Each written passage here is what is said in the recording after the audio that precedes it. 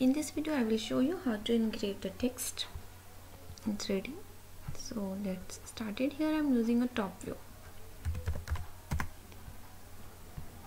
Just create one main object. Here I am using one rectangle that size is 2 feet by 9 inches.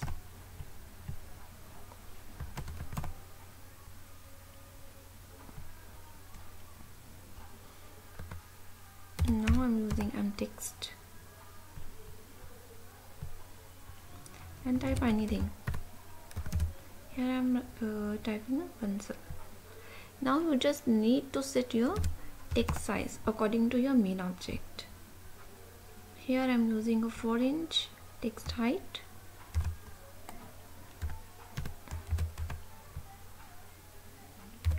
You can move according to your main object.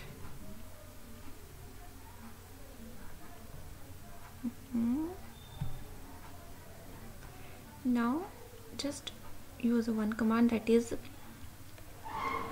whenever we convert a 2D text into a 3D text, we are always using a txt-exp command.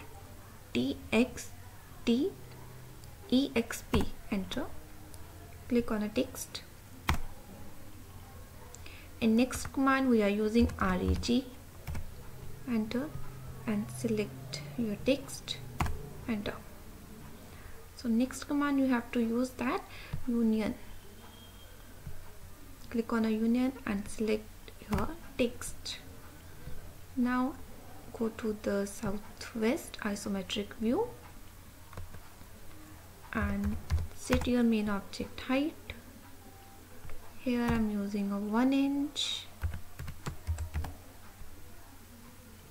and text height I'm using a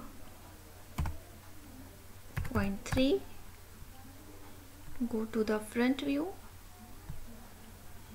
because whenever you need to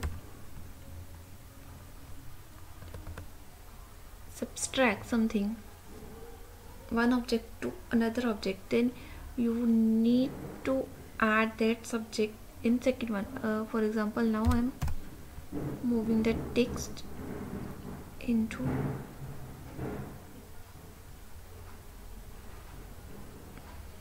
like this. Just enter, move. Here I am using a 0.2. Go to the isometric view again,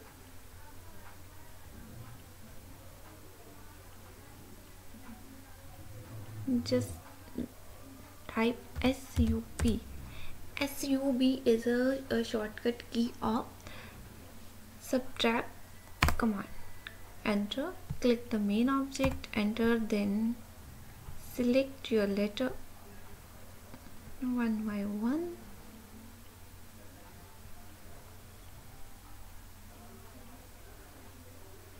and enter. See, it's a very easy command. Just